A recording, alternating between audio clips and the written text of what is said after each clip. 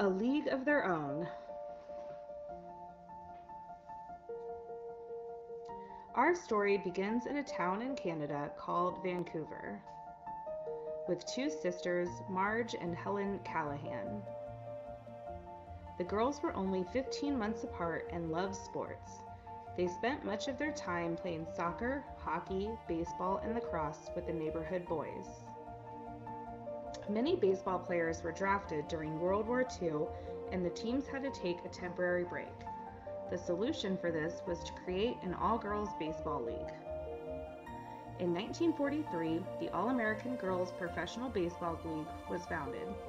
Marge and Helen Callaghan were among the first two women signed onto the league.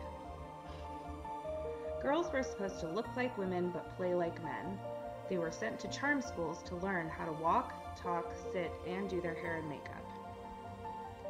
After the war ended, men returned to baseball and the girls' league began to disband. People were more interested in watching men's baseball with names that were familiar to them.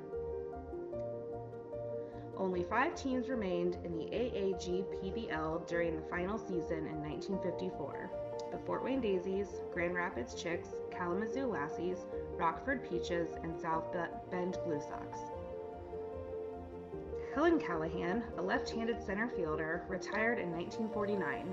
In her career, she took the lead in total hits and tied for the most home runs. Marge Callaghan played second and third base. She was forced to retire in 1951 following an altercation with her manager. In her career, she made the playoffs 3 times and was inducted in the Canadian Baseball Hall of Fame. Helen Callaghan's son, Kelly Candale, created a documentary about his mother's time playing baseball. His story was picked up by Penny Marshall and turned into a major film, A League of Their Own. 2, 3 strikes you're out at the old ball game. The old ball game, at least the way they played it in the early 1940s, was different. Different because back then a woman's place was at home.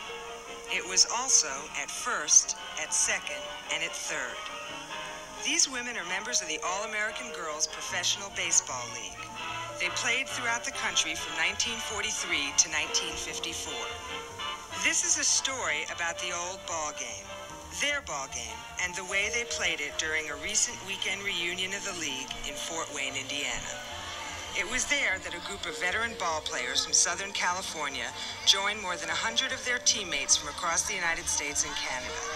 They gathered to swap stories, trade secrets, renew friendships, picnic, party, and of course, play ball.